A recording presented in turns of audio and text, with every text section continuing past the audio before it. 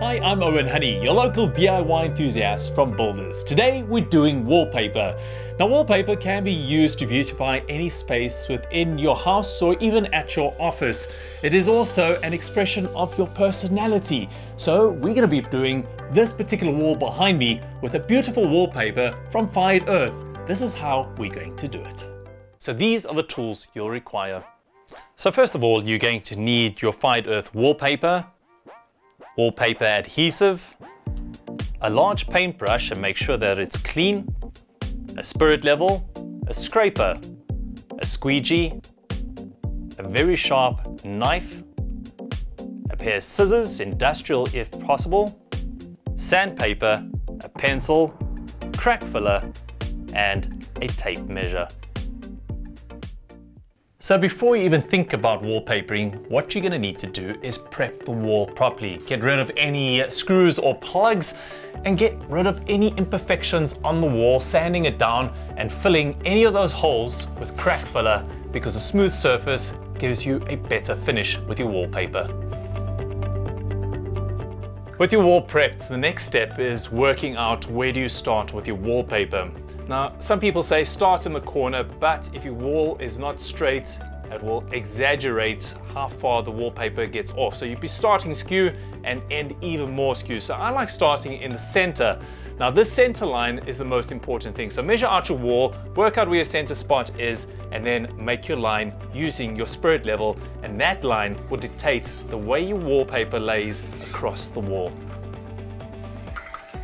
So with your center mark laid out, the next thing is to cut your wallpaper.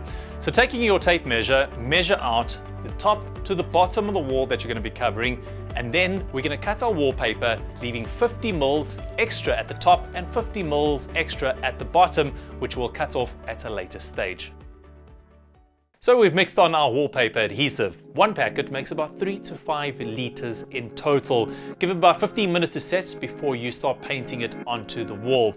So using our paintbrush, we're going to be painting the adhesive onto the wall. Remember to paint more than enough on either side of the width of the wallpaper in order that you don't have to apply too close to the wallpaper when you do your second and third and fourth sheets, so forth. So we're going to apply this now. It's not too difficult, it's quite easy. So time now to apply our wallpaper. Remember, we cut this in lengths of just 50 mils over the required length at the top and at the bottom. It gives us more than enough to work with. So we'll roll it out, and using our line on the wall that we made earlier on, we'll apply it accordingly.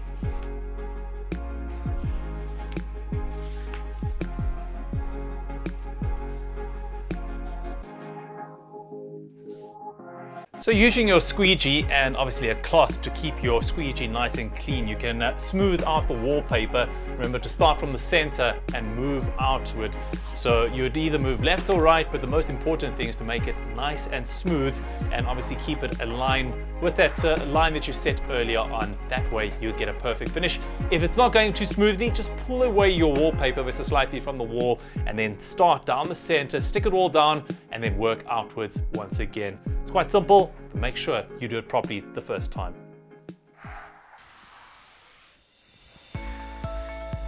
And last but not least, make use of a damp cloth to wipe off all the water-soluble glue along those edges. It'll make for a fine finish. Remember, this job does take some time and a bit of skill, and it takes a lot of patience, but the finished job is just beautiful and stunning, especially with this textured paper. It gives it almost a 3D feel.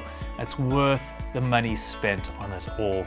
Well, for more projects like this and a whole lot more, visit our YouTube channel or go to our website. It is www.builders.co.za. Get to Builders